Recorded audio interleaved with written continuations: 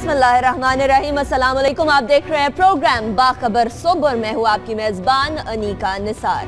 नाज़रीन, बहुत सारी चीज़ें शामिल करनी है और आपकी सुबह को एक बार फिर बाखबर बनाना है और बहुत सारी चीज़ों के बारे में आपको आगाह करना है, बहुत सारे तज्ज़िये आपको देने हैं। तो सबसे पहले हम बात करेंगे एक ऐसी चीज़ की जिसके बारे में बहुत सारे लोग सवालात उठा रहे थे। कुछ अर्से पहले कुछ खबरें सामने आई कि मुलाकात 1-on-1 मुलाकात में वज़ीर आज़म और चीफ ऑफ आर्मी स्टाफ की मुलाकात में ये कहा गया आर्मी चीफ की जानिब से कि पनामा लीक्स का मसला फौरी तौर पर हल करें। लेकिन इस बात के बारे में ये कहा जा रहा था कि ये बात कैसे बाहर आ सकती है, स्पेशली वज़ीर दिफा साहब ने ये फरमाया। अब ऑडियो सामने आ गई। नाज़रीन, वीडियो तो आया करती है 1-on-1 मुलाकात की, लेकिन ऑडियो कैसे सामने आ गई, सबसे बड़ा सवाल ये पैदा होता है। सबसे पहले मैं अपने पैनल का तारुफ करवाऊंगी, उसके बाद हम डिस्कशन की तरफ जाएंगे। ब्रिगेडियर रिटायर्ड फारूक हमीद साहब हमारे साथ मौजूद हैं, सीनियर एनालिस्ट। उनके साथ तशरीफ फरमा है तनवीर शहजाद साहब, सीनियर जर्नलिस्ट। दोनों से उनका मौक़िफ़ लेंगे। फारूक साहब, सबसे पहले मैं आपकी तरफ आऊंगी।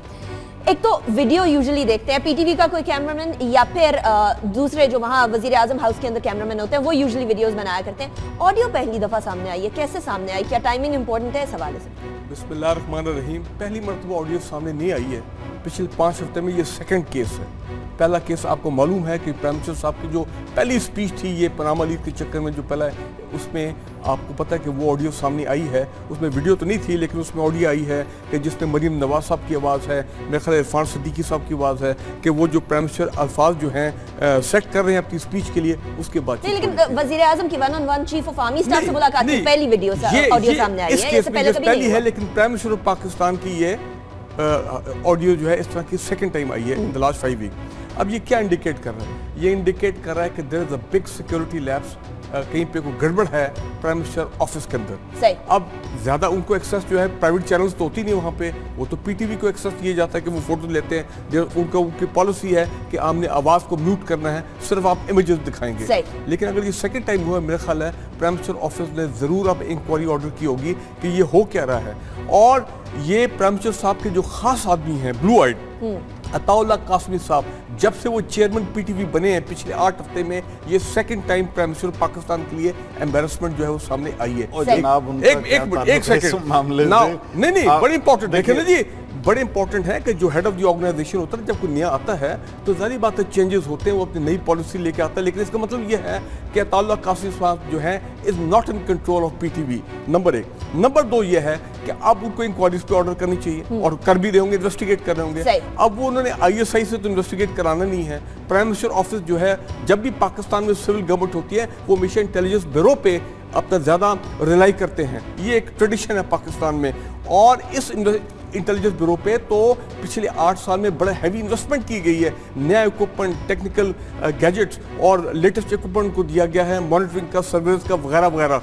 और उनको बड़ा, मैं समझ तो बड़ा लाके खड़ा किया गया है ISI के मुकाबले में। तो IB की जिम्मेदारी अगर वो कर रहे होंगे कि ये कौन लोग हैं, किसके मोल हैं, किन के खास आदमी हैं जो कि ये लीक्स जो हैं वो डेलिबरेट लीक किया जा रहा है। सही। और ये बड़ी सेंसिटिव मीटिंग थी आर्मी चीफ की और वजीर आजम की मीटिंग आम तौर पर इस तरह से कभी सामने नहीं आया। तनवीर साहब, इट्स अ फैक्ट कि इस तरह की मीटिंग की कभी कोई चीज सामने नहीं आई। और ये टाइमिंग पहले बताया गया कि जी पनामा लीक्स के हवाले से जवाब तलबी की गई, अब ये चीज सामने आ गई जिसके अंदर ऐसी कोई बात सामने नहीं आ रही, वजाहत तो नहीं है कि आर्मी चीफ और प्राइम मिनिस्टर जब मिलते हैं तो जिस बंदे ने जाके वहाँ पे अक्सबंदी करनी होती है, फुटेज बनानी होती है, उसकी सिक्योरिटी क्लियरेंस होती है, उसका पता कराया जाता है कौन है वो, सीनियर आदमी है क्या, उसको काम आता है, फिर उसके जो फुटेज बनाता है वो इंफॉर्मेशन मिनिस्ट्री देखती है, फिर कंसर्न क्वार्टर से उसको रिलीज़ किया जाता है कि ये तसल्ली बख्श है।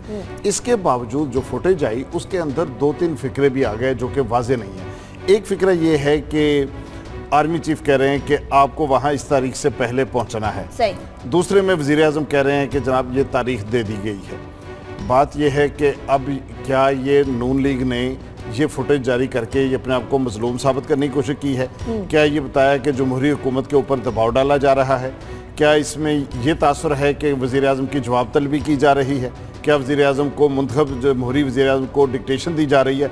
आप इसके जितने मफहूम निकालना चाहें आप निकाल सकते हैं, लेकिन बात यह है कि सिर्फ नून लीग कसूरवार नहीं है। 2 आदमी मिलते हैं, एक का नाम राहील शरीफ, दूसरे का नाम नवाज शरीफ। खबर उनकी मुलाकात के 1 मिनट बाद स्क्रीन पे कैसे आ गई? क्या नवाज शरीफ ने खबर दी? नहीं। क्या राहील शरीफ ने खबर दी? नहीं। یہ جو لوگ اپنی اپنی مرضی کے، کچھ لوگ سیاسی حکومت کے فائدے کا مفہوم چلا رہے ہیں ٹی وی پہ، اور کچھ لوگوں نے خبر دی دوسری، یہ سامنے کیوں نہیں آ رہے؟ یہ ذرائع کے حوالے سے کیوں خبر ہے؟ دھرنے میں کہا گیا کہ آرمی چیف نے نواز شریف سے استعفیٰ طلب کیا، بعد میں ایسی بات ہی کوئی نہیں ہوئی۔ خواجہ آصف کہتے ہیں کہ آرمی چیف کی ملاقات میں پاناما لیکس کا معاملہ زیر بحث ہی نہیں آیا۔ میڈیا میں جن لوگوں نے یہ خبریں چلائی ہیں وہ سیاسی لوگ بھی ہیں اور غیر سیاسی حلقے بھی ہیں۔ ان سے پوچھنا چاہیے کہ یہ سول ملٹری ریلیشنز کو کیوں خراب کرنا چاہتے ہیں ایک ایسے موقع پہ جبکہ پہلے ہی یہ تعلقات تناؤ کا شکار ہیں۔ آرمی نے کہا تھا گلشن اقبال کے بعد کہ ہم پنجاب میں یک طرفہ آپریشن کریں گے، وہ آپریشن کہاں ہے؟ میں آپ کو کوئی 20 ایسے موضوعات بتا سکتا ہوں جہاں پہ حکومت اور آرمی ایک پیج پہ نہیں ہے، لیکن اس سٹیج کے اوپر دونوں طرف سے میڈیا کو خبریں دی گئی۔ میڈیا نے زیادتی یہ کی، نہ ویریفائی کیا نہ چیک کیا، بازی لینے کے چکر میں جو جھوٹ میسر آیا وہ چلایا۔ اچھا اب کس سائیڈ کو مانا جائے فاروق صاحب؟ اس سائیڈ کو کہ جواب طلبی ہوئی ہے، اس سائیڈ کو کہ تاریخ کے اوپر جو ہے آپس میں ڈسکشن ہو رہی ہے کہ وہاں جانا ہے اور وہ تمام چیزیں، کیا مانا جائے؟ بھئی دیکھیے بڑی سمپل سی بات بھی ہو سکتی ہے، ایسی لوگوں نے پکڑ بنایا ملک کے اندر، ہو سکتا ہے کہ وہ کہہ رہے جس میں پہلے بھی ہم ڈسکس کر چکے ہیں کہ جی 20 مئی کو اراؤنڈ ان کی اپوائنٹمنٹ ہے، انہوں نے جا کے پھر اپنا واقعی میڈیکل چیک اپ ان کا جو لنڈن میں ہونا ہے اور 20 مئی کے اراؤنڈ انہوں نے پھر لنڈن جانا ہے 4-5 دنوں کے لیے۔ ہو سکتا ہے وہ بات کر رہے ہیں کہ میاں صاحب آپ کی اپوائنٹمنٹ وہ ہو گئی ہے، انہوں نے کہا ہاں جی وہ تاریخ میں نے دے دی ہے، میرا ڈیٹ جو ہے وہ کنفرم ہو گئی، شاید اتنی سی سمپل سی بات ہو۔ ایک تو یہ بات ہے، دوسرا ایک پیٹرن ہے جو اب ہم دیکھ رہے ہیں آرمی چیف اور پرائم منسٹر پاکستان کی ملاقات میٹنگز کا، پہلے ان کی 1-on-1 ملاقات ہوتی ہے۔ دیکھیں میں ایک بات بتاؤں، یہ 1-on-1 جو ملاقات ہے نا، یہ سلسلہ فورن آفس میں بھی یہ چل رہا ہے کس طرح کہ نواز شریف صاحب جائیں گے، پہلے ایک 1-on-1 ملاقات ہوگی اپنا اوباما کے ساتھ، 1-on-1 ملاقات ہوگی مودی کے ساتھ، پھر اس کے بعد ان کے جو ان کو بولتے ہیں اپنا جو باقی آفیشیل ہوتے ہیں پھر وہ بیٹھ کے آمنے سامنے بات چیت کرتے ہیں۔ یہ 1-on-1 ہمیشہ سے بڑی کنٹروورشل چیز رہی ہے، کیونکہ 1-on-1 جب ملاقات ہوتی ہے اس وقت کوئی ساتھ بیٹھا نہیں ہوتا ہے جو کہ ریکارڈ کر رہا ہو کہ کیا بات چیت ہو رہی ہے، کیا فیصلے ہو رہے ہیں، کیا چیز، یہ اندر کی چیز ہوتی ہے۔ اور ہمیشہ لوگوں نے کہا ہے خاص کر فورن آفس کے معاملات میں کہ جناب یہ 1-on-1 کے اوپر بھی فورن آفس کا ریپ بیٹھنا چاہیے تاکہ چیز جو ہے وہ ریکارڈ کی جائے۔ لیکن میں پرائم منسٹر اور آرمی چیف کے حوالے سے بات کر رہا ہوں کہ یہ 1-on-1 جب کرتے ہیں ان میں آپس میں کیا کیا بات چیت ہوتی ہے، یہ کبھی چیزیں باہر آتی نہیں ہیں، ریکارڈ تو نہیں ہو سکتی نا فاروق صاحب، کچھ کنٹروورشل لیکن میں آپ کو ایک بات بتا دوں، اگر کبھی 1-on-1 یہ میٹنگ کی چیزیں واقعی سامنے آ جائیں، آڈیوز آ جائیں تو قوم حیران رہ جائے گی کہ کیا باتیں ہوتی ہیں 1-on-1 میٹنگ۔ مور دین 50% کنٹینٹ جو ہوتا ہے پاکستانی میڈیا میں یہ کمپرومائز ہوتا ہے۔ یہ جو ذرائع ہوتے ہیں جو سامنے نہیں آتے، یہ مجھے تو پتا ہے کہ کون ہوتے ہیں، کہاں سے آتے ہیں، لیکن ان کی خبریں ضروری نہیں کہ یہ درست ہوں۔ اچھا خفیہ باتوں کی بات کر رہے ہیں، خفیہ ملاقاتوں کی بات کر رہے ہیں، تو ایک اور مذاکرات کی بات کر لیتے ہیں۔ ناظرین، سینٹ میں وزیر اعظم صاحب کے بارے میں کہا جا رہا تھا کہ وزیر اعظم صاحب آئیں اور جواب دیں پاناما لیکس کے حوالے سے تمام چیزوں کے بارے میں، لیکن وزیر اعظم صاحب نے چند شرطیں رکھ دیں اپوزیشن سے میٹنگ کے بعد۔ کہتے ہیں اگر شعلہ بیان سینیٹرز اور پارلیمنٹیرین سوال نہیں پوچھیں گے، بلا وجہ کے نقطے نہیں اٹھائیں گے تو پھر وہ آ کے جواب بھی دیں گے۔ تنویر صاحب، سوال اٹھانا کیا پارلیمنٹیرین کا حق نہیں ہے، سینیٹر کا حق نہیں ہے؟ دیکھیے بات یہ ہے کہ یہ جو پاکستان پیپلز پارٹی ہے اس نے مسلم لیگ نون کو پاناما لیکس میں ہمیشہ بچایا ہے۔ یہ استعفے کے فیصلے سے بھی پیچھے ہٹے ہیں، انہوں نے اپوزیشن کا جو غبار تھا وہ بھی نکال دیا ہے۔ اب پیپلز پارٹی کے ساتھ جو خفیہ مذاکرات ہوئے ہیں، انہوں نے باقی جماعتوں سے ملے ہیں، اب انہوں نے کہا کہ وزیر اعظم صاحب تشریف لائیں، تھوڑی سی ایک رسمی سی مخالفت کریں گے، اس کے بعد آپ ایڈریس کریں اور اس کے بعد یہ مرحلہ بھی بخیر و خوبی طے ہو جائے گا۔ کل جہاز میں جب یہ آ رہے تھے پاکستان تو ان سے سوال پوچھا گیا کہ جناب پاناما لیکس میں آپ کا نام ہے، تو وزیر اعظم کہکا لگا کے ہنسے، ان کی باڈی لینگویج، ان کا کانفیڈنس، مجھے یہ لگتا ہے کہ یہ مرحلہ جو ہے یہ سر ہو جائے گا۔ اعتزاز حسن کہنے کو کہتے رہیں گے کہ جناب ہم نے 7 سوال پوچھے ہیں، کمیشن 700 سوال پوچھے گا، اور پرائم منسٹر کہتے ہیں کہ آپ چیف جسٹس نہ بنیں، آپ کمیشن کی بات کمیشن میں کروں گا، پارلیمنٹ کی جواب پارلیمنٹ میں کروں گا۔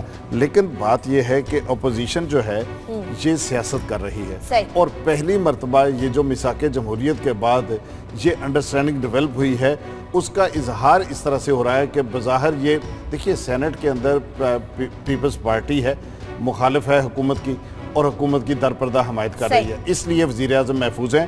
103 اجلاس سینٹ کے ہو چکے ہیں، ایک دفعہ صرف سینٹ میں گئے ہیں۔ صاحب جو پھر سوالات اٹھا رہے ہیں یا تلخ باتیں کر رہے ہیں، وہ کیا سامنے کی چیزیں صرف فاروق صاحب اگر سب دکھانے کی بات ہے، بلاول کے بیان، وزیر اعظم صاحب کا کانفیڈنس کس چیز سے آ رہا ہے؟ میں تو پہلے کئی دفعہ کہہ چکا ہوں کہ پیپلز پارٹی کا جو رول ہے تداد حسن صاحب کا، یہ شاید وہ نہیں ہے جو سامنے نظر آ رہا ہے۔ میں ابھی بھی کنونس ہوں کہ یہ ڈبل گیم کھیل رہے ہیں پیپلز پارٹی کے کچھ لوگ، اندر کے خانے کچھ اور بات چیت ہو رہی ہے، بیہائنڈ دا سین کچھ اور بات چیت ہو رہی ہے۔ اپنا آصف زرداری صاحب وہاں سے لنڈن سے بیٹھ کے ان کے اپنے کچھ احکامات وہاں سے چل رہے ہیں، حکمت عملی ان کی اور نواز شریف صاحب کی جوائنٹ اسٹریٹجی چل رہی ہے۔ بلاول بھٹو جو ہیں وہ بیچ میں کئی دفعہ کنفیوز لگتے ہیں، وہ اپنی شعلہ بیان تقریریں اور وہ تمام چیزیں وہ کر رہے ہیں، تو یہ تو منڈے کو پتہ لگ جائے گا۔ ہم نے کل یہ کہا تھا اور وہ دیکھیں وہ بات تقریباً صحیح ثابت ہوگی، ہم نے کہا تھا کہ prime minister of Pakistan apparently لگ رہا ہے کہ یہ ایک ٹریپ ہوگا اپوزیشن کی طرف سے اور کارنرڈ ہے اس وقت، اور بڑی مشکل صورتحال میں ہے، کیش 22 سچویشن میں ہے کہ نہ ادھر کے نہ ادھر کے، لیکن اور یہ ہے کہ شاید وہ فرائیڈے کو نہ آئیں۔ اب آپ دیکھیں آج فرائیڈے کو وہ نہیں آئے ہیں، انہوں نے کوئی نہ کوئی بہانہ نکال کے وہ جو بیہائنڈ دا سین بات چیت ہوئی ہے وہ منڈے کو چلے گئے۔ ہو سکتا ہے ویکینڈ کے اوپر کچھ ایسی ڈیولپمنٹ ہو کہ شاید منڈے کو بھی وہ نہ آ سکیں اور ان کا کوئی وہ جسٹیفیکیشن اور اس کے بعد پھر 20 مئی آ جائے اور پھر انہیں باہر جانا، کوئی اور ایسی ڈیولپمنٹ ہو جائے۔ لیکن امپورٹنٹ چیز یہ جو کل انہوں نے جہاز میں پرائم منسٹر نے یہ اسٹیٹمنٹ دی ہے کہ یہ کرپشن کے پیچھے نہیں، یہ لوگ میرے پیچھے ہیں پہلے دن سے۔ اب پتہ نہیں ان کا یہ انڈیکیشن ملٹری اسٹیبلشمنٹ کی طرف تھا یا ان کے انڈیکیشن عمران خان کی طرف تھا، یہ تو وہی جانتے ہیں۔ لیکن میں ایک بات مانتا ہوں کہ آپ ان کو کریڈٹ دیں گورنمنٹ کو کہ انہوں نے اس میں کامیاب ہو گئے کہ انہوں نے تمام یہ جو پیناما لیکس کا معاملہ ہے اس کو ڈیلے کر دیا ہے۔ اب 2 ہفتے تقریباً ہو گئے، چیف جسٹس آف پاکستان جو ہیں ان کی طرف سے کوئی رسپانس نہیں آ رہا ہے۔ ہمیں بات کہنی نہیں چاہیے، لیکن اللہ نہ کرے کہ ایسا ہو کہ کہیں وہاں پہ بھی کوئی ایسا تو نہیں ہے کہ اس معاملے کو ڈیلے کیا جائے جس کا انڈائریکٹلی فائدہ جو ہے وہ گورنمنٹ کو ہو رہا ہو۔ یہ تو پرابلم نہیں کہ جس طریقے سے باقی ججز کی طرف کیچڑ اچھالا جاتا رہا اپوزیشن کی طرف سے، ان کے اوپر بھی اس طرح کی کوئی چیز نہ کی جائے۔ دیکھیں عدالت کے اوپر دباؤ ڈالنے کی کوشش سیاسی جماعتیں تو کرتی رہی ہیں، لیکن عدالتیں جو ہیں پاکستان کی اب جو اس نیا فیز ہے اس کے اندر ان کا جو کنڈکٹ ہے وہ ماضی کی نسبت بہت بہتر ہے۔ دیکھیے پیر کے لیے ایک میڈیا حکمت عملی بھی بنائی جا رہی ہے، سارے نون لیگ کے ارکان اسمبلی کو کہا گیا کہ اپنی حاضری یقینی بنائیں۔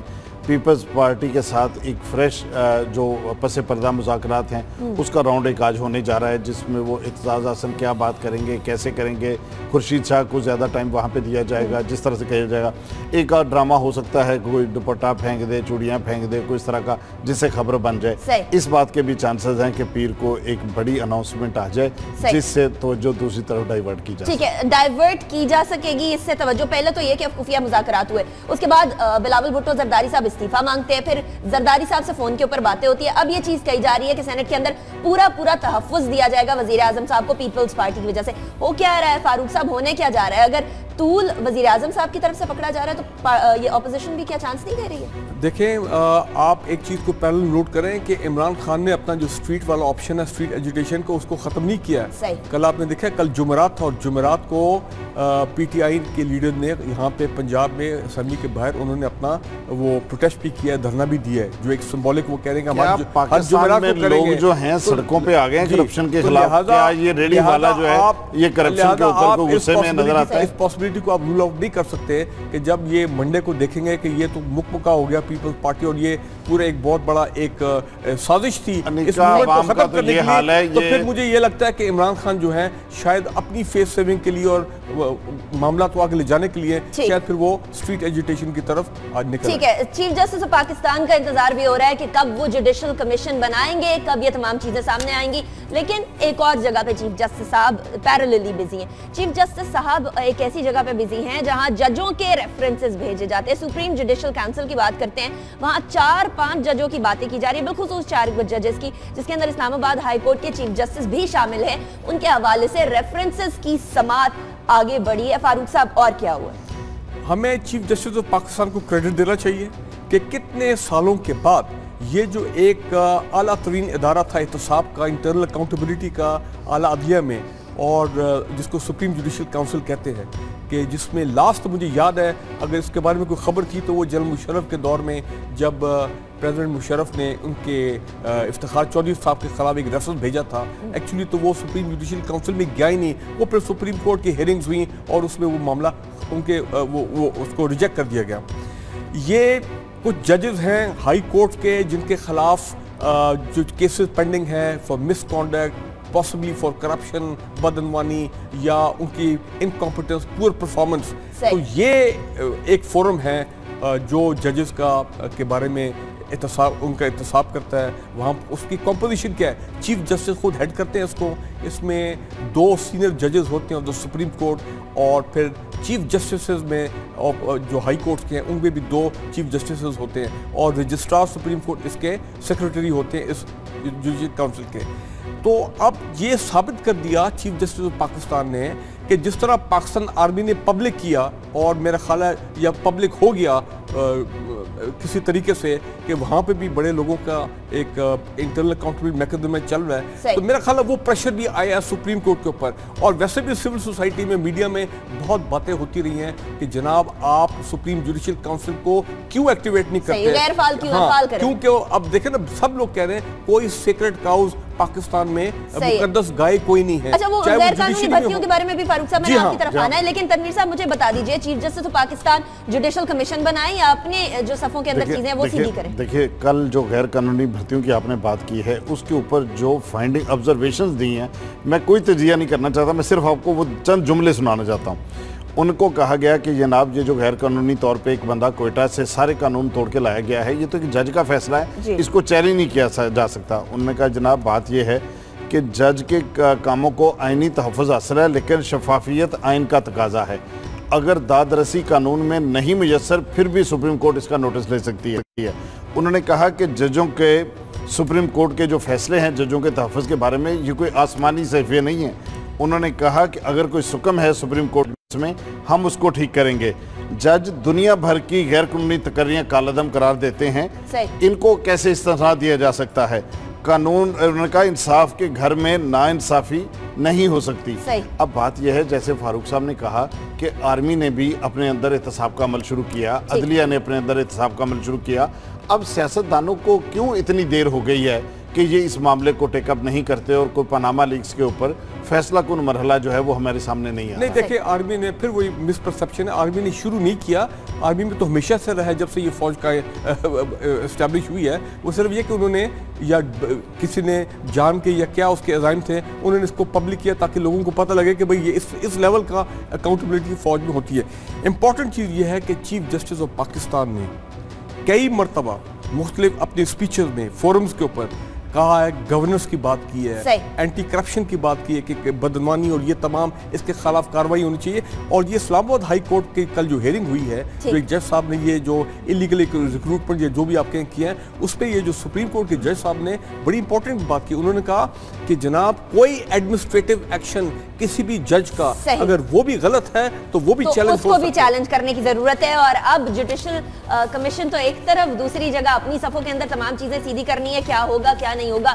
دبنگ فیصلے سامنے آئیں گے, لیکن دبنگ فیصلہ ایک اور سامنے آیا, وہ آیا ترکی کی جانب سے. ناظرین, بنگلہ دیش میں مطیع الرحمان نظامی صاحب کی کو پھانسی پہ چڑھایا حسینہ واجد نے, اور اس کے بعد ترکی نے ایک اہم فیصلہ کیا, اپنے سفیر کو بنگلہ دیش سے واپس بلا لیا, اور پاکستان نے بھی جو ہے کچھ احتجاج ریکارڈ کرایا. لیکن ترکی کا فیصلہ تنویر صاحب لگتا ہے بہت ہی زیادہ اسٹرانگ ہے, ایسا فیصلہ پاکستان کی جانب سے کیوں نہیں؟ دیکھیے, بات یہ ہے کہ یہ جو مطیع الرحمان نظامی تھے, انہوں نے ان کو کیوں پھانسی پہ چڑھایا گیا؟ ان کو اس لیے پھانسی پہ چڑھایا گیا کہ یہ پاکستان کو متحد رکھنا چاہتے تھے, پاکستان کو توڑنے کے خلاف تھے. مطیع الرحمان نظامی ترکی کو توڑنے کے خلاف نہیں جدوجہد کر رہے تھے, ترکی کو متحد رکھنے کی کوشش نہیں کر رہے تھے. ترکی جیسا اسلامی ملک جو پاکستان کے عالم اسلام کی اس وقت عملی طور پہ ایک سربراہی کے منصب کے اوپر فائز ہے, اس نے اتنا شدید رد عمل ہے اپنے سفیر کو واپس بلانا. سفارتی دنیا میں اس سے بڑا احتجاج اور کوئی نہیں ہوتا. یہ اور اس کے جو کنسیکوینسز ہوں گے ترک بنگلہ دیش ریلیشن پہ, وہ بہت شدید ہوں گے. اس کا مطلب ہے کہ ترکی نے افغانستان بنگلہ دیش کے اندر یہ جو زیادتی ہو رہی ہے مسلمانوں کے ساتھ اس کے درد کو محسوس کیا ہے. پاکستان نے صرف اتنا اتفاق کیا ہے کہ ان کے ایک ہائی کمشنر جو قائم مقام ہے ان کو بلا کے ایک احتجاجی مراسلہ ان کے تھما دیا. جو اہم بات کی ترکی کے صدر نے وہ یہ تھی اس نے پورے یورپ کو آئینہ دکھایا ہے. اس نے کہا آپ وہ لوگوں جو پھانسیوں کی مخالفت کرتے ہو, پھانسیوں کو روکنے کی بات کرتے ہو, تمہاری زبانیں اس لیے چپ ہو گئیں کہ یہ بندہ مسلمان تھا, اسلام سے تعلق رکھتا تھا. یہ وہ سوال ہے جو بڑی اہمیت کا حامل ہے, اس کو غور کرنا ہے. اور دوسری بات یہ ہے کہ پاکستان کی حکومت جو ہے ترکیوں سے اتنا زیادہ ان کو کاپی کرنے کی کوشش کرتے ہیں, کم از کم ان ایشوز کے اوپر بھی ترکی سے سبق سیکھ لیں کہ اس کو کس طریقے سے اپنے کرنا ہے. سیکھ لیں تھوڑا سا, جہاں بسیں چل رہی ہیں وہاں یہ کام بھی چل سکتا ہے. فاروق صاحب مجھے ایک بات بتائیے گا, ایک معاہدہ ہوا تھا اس کے تحت تو اس کے بعد سزائیں نہیں مل سکتی تھی, جب پارٹیشن ہو گئی اس کے بعد سزاؤں کا کیا؟ وہ 1974 کا ایک ٹرائی پارٹائٹ ایگریمنٹ تھا جس میں مجیب الرحمان کے یہ الفاظ تھے, شیخ مجیب الرحمان کے, کہ اب ہمیں آگے بڑھنا, ماضی میں جو ہو گیا اس کو ماضی میں بری کر دیا, دفن کر دیا جائے. اور اب یہ معاملات تبھی وہ 195 جو پاکستان آرمی کے جو سینئر لوگ تھے, جنگی قیدی جو تھے انڈیا میں, ان کے بارے میں جو کہا تھا کہ ان کے جنگی کرائم پہ ان کے ٹرائل کیا جائے گا, تو وہ پھر معاملہ جو ہے وہ ختم ہو گیا. It was the thing of the past. اس کے بعد بھی جا کے پاکستان نے بنگلہ دیش کو ریکگنائز کیا ذوالفقار بھٹو صاحب کے دور میں وغیرہ وغیرہ, وہ تو ہسٹری ہے. لیکن یہاں پہ امپورٹنٹ چیز یہ ہے کہ ہاں اس میں دیکھیں, وہ اگر شیخ مجیب الرحمان صاحب نے وہ ایگریمنٹ کیا تھا تو حسینہ واجد نے آ کے ان کی ڈاٹر نے یہ کیا, کیوں کیا انہوں نے یہ تمام چیزوں کو دوبارہ کیوں شروع کیا؟ اس لیے کہ شیخ حسینہ واجد, ہم ہمیشہ پہلے کہتے ہیں وہ پپٹ ہے انڈین گورنمنٹ کی, اور ان کے تو خاص ایک ایجنڈے کا کام ہو رہا ہے کہ کس طرح اور دوسرا یہ ہے کہ جماعت اسلامی کو یہ ایک قسم کی ٹاپ لیڈرشپ کو ایلیمینیٹ کرنا چاہتے ہیں, کور لے رہے ہیں وہ 1971 کے سو کالڈ وار کرائمز کا. اس میں امپورٹنٹ بات اب یہ آ رہی ہے کہ اگر ترکی یہ لیڈنگ رول لے سکتا ہے تو پاکستان کو فالو کرنا چاہیے تھا. لیکن میرا خیال ہے پاکستان کی دیکھیں گھوم پھر کے تمام معاملات لیڈرشپ پہ آ جاتے ہیں. اب ہماری اس سے انڈیکیشن یہ ہو رہی ہے کہ شاید پاکستان کی لیڈرشپ شیخ حسینہ واجد کو بھی ہم جو ہے وہ اپنا انوائے نہیں کرنا چاہتے ہیں, کیونکہ اگر وہ ناراض ہوگی تو پھر مودی صاحب اور ناراض ہو جائیں گے. لیکن آگے میری بات سنیں, میری بات سنیں.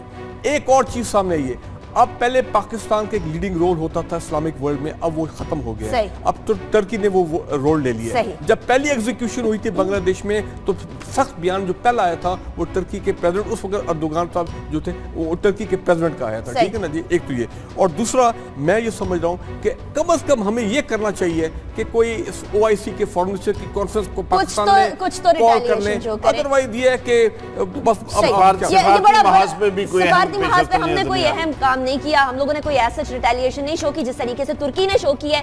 پاکستان دو لخت ہوا, پاکستان کے وزیر اعظم نے ویسا کوئی فیصلہ کیوں نہیں کیا جس طریقے سے ترکی نے کیا؟ یہ تو سوال پیدا ہوتا ہے. جہاں اسلامی ملک کی بات کر رہے ہیں ناظرین, تو دو اور اسلامی ممالک کی بات کریں گے لیکن بریک کے بعد.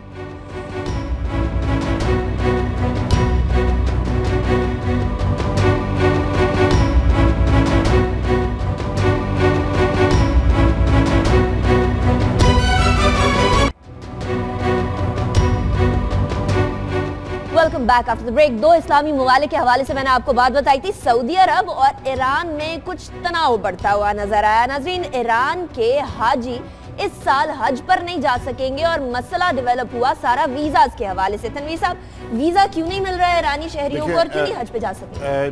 ایران اور سعودی عرب کے درمیان اختلافات تو کافی ہیں, بہت سے ایشوز کے اوپر دونوں ملک جو ہیں ایک دوسرے کو مورد الزام ٹھہراتے رہے ہیں. اصل بات یہ ہے کہ ایران جو ہے اس کا سفارتی عملہ سعودی عرب میں موجود نہیں ہے. یہ سوئٹزرلینڈ کے سفارت خانے کے ذریعے یہ جتنی سفارتی کورسپونڈنس ہے وہ کرتے ہیں. اب ایران نے مذاکرات شروع کیے تھے حاجیوں کے انتظامات کے حوالے سے. ایران چاہتا ہے کہ سوئٹزرلینڈ کے ذریعے ویزا اپلیکیشن پروسیس ہوں. ایران چاہتا ہے کہ جو اس کے حاجیوں کی سیکیورٹی اور ٹرانسپورٹیشن ہے اس کے حوالے سے اس کو زیادہ رول وہاں پہ دیا جائے. سعودی حکومت کے اپنے تحفظات ہیں. دیکھیے, آپ کو یاد ہوگا کہ پچھلے سال جب بھگدڑ مچی تھی اور اس کے اندر ایرانی حاجی بھی, بہت سے ایرانی حاجی جو ہیں وہ وفات پا گئے تھے اور ان کی جانیں گئی تھیں. اس کے بعد سے بھی تعلقات میں کشیدگی کافی آئی ہوئی ہے. شام کے معاملے پہ اختلافات ہیں، یمن کے معاملے پہ اختلافات ہیں. سعودی عرب کا خیال ہے کہ حج کا جو ایونٹ ہے اس کو بعض اوقات دوسرے مقاصد کے لیے استعمال کیا جاتا ہے، جاسوسی کے لیے استعمال کیا جاتا ہے. جو سعودی عرب کے بعض علاقوں میں گورنمنٹ کو ڈی اسٹیبلائز کرنے کی جو کوششیں ہیں اس کے اندر وہ ایران کا نام لیتے ہیں، اور ایران جو الزامات لگاتا ہے وہ کہتا ہے کہ سعودی عرب تعاون نہیں کر رہا ہے، اس کا رویہ سرد مہری پہ مبنی ہے.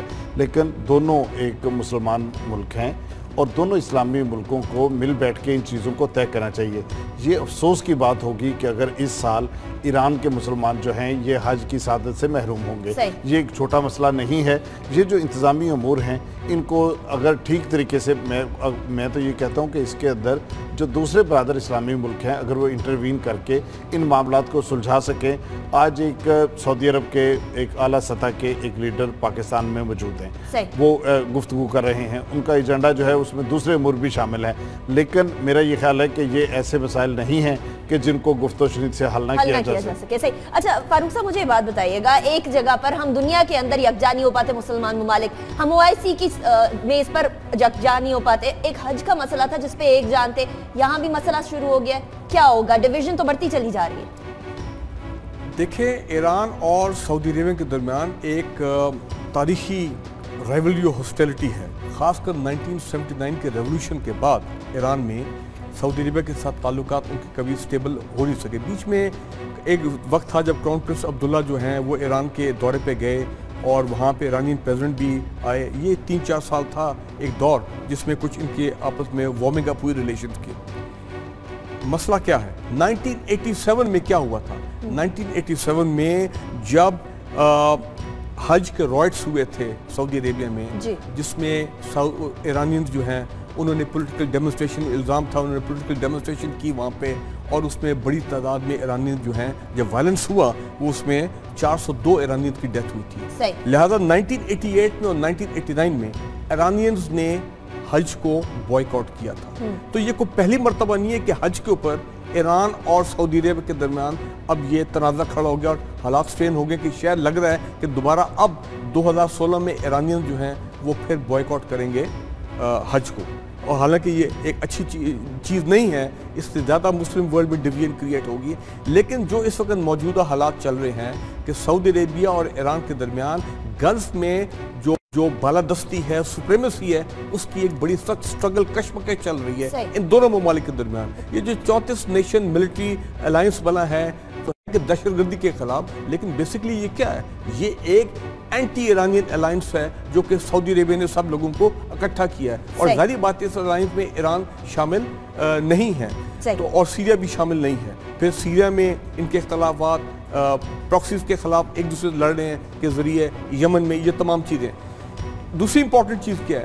جو امریکنز کی وارمنگ اپ ہوئی ہے ایران کے ساتھ، یہ نیوکلیر ڈیل جو ہی ہے، اس کے بعد بھی جو ایک پورا ان کے سینکشن اٹھی ہیں اور ایران ایک ایمرجنگ اکنامک پاور کے طور پہ اور ملٹری مسل اپنا وہاں پہ فلیکس کر رہا ہے گلف میں، تو وہ بھی تو میرا خیال ہے ایران اور سعودی عربیہ کے درمیان ڈسپائٹ دا فیکٹ کہ پاکستان کی طرف سے وہ میڈیشن بھی کی گئی، آرمی چیف بھی گئے وہاں پہ، پرائم منسٹر پاکستان بھی گئے، لیکن پھر ایران پاکستان کے جو معاملات ہیں وہ بھی سٹرینڈ ہیں. تو لہٰذا اوور آل ایکویشن جو ہے نا وہ بیلنس نہیں ہے سعودی عربیہ اور ایران. اچھا امبیلنس ایک اور جگہ پہ بھی ہے فاروق صاحب، وہ ہماری سیاسی صورتحال ہے. کچھ سیاسی صورتحال میں بھی امبیلنس نظر آ رہا ہے، ایک دوسرے پہ الزام تراشیاں کی جا رہی ہیں اور دوسری طرف سے بھی کی جا رہی ہیں. اب ایک چیز سامنے آ گئی ہے جس کا عمران خان صاحب کو جواب دینا پڑے گا. لندن کا ایک فلیٹ سامنے آ گیا، کہا جا رہا ہے بے نامی آف شور کمپنی کے اوپر بے نامی ٹرانزیکشن تھی، اور اس کے باوجود یہ چیزیں سامنے آنے سے ابھی پتہ نہیں چل رہا کہ خان صاحب کا لندن کا فلیٹ تھا یا نہیں تھا. اب یہ تو انہوں نے بتانا ہے کہ لندن کا فلیٹ ان کا اپنا تھا یا کسی اور کا تھا. کوئی آف شور کمپنی تھی فاروق صاحب، یا جس طریقے سے PMLN چھپا رہی ہے اس طریقے سے خان صاحب؟ دیکھیں آج کل ایک پورا ہم دیکھ رہے ہیں ایک ماحول چل رہا ہے کہ سب لوگوں کی کوشش ہے، PMLN کی طرف سے بھی، پیپل پارٹی کی طرف سے بھی، PTI کی طرف سے، کہ جو مخالف ہیں سیاسی مخالفین ان کے کوئی نہ کوئی لنکیجز نکالے جائیں کہ پراپرٹی تھی جو کہ انہوں نے ڈکلیئر نہیں کی، آف شور کمپنی تھی. اب اس کیس میں وہ کیا کہہ رہے ہیں کہ جو عمران خان کا ایک بڑا فلیٹ مشہور ہے کہ جناب وہ بھی ایک آف شور کمپنی کے ذریعے وہ لیا گیا تھا، آلدو ان کے نام پہ ہے لیکن جو وہ اس کی بیسک جو ہے نا وہ آف شور کمپنی ہے. لیکن late Imran Khan defend himself, ہمارا اس سے کوئی تعلق نہیں ہے، وہ جانے، وہ اپنا کام جانے.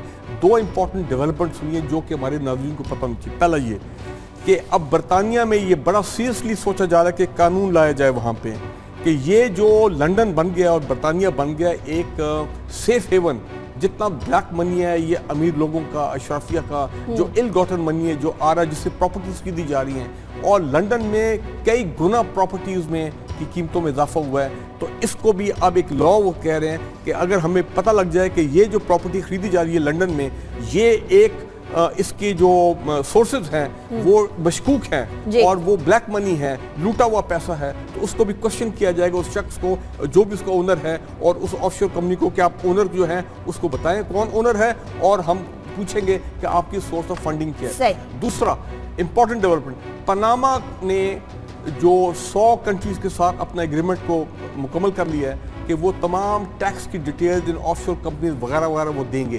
یہ کون سا فورم ہے؟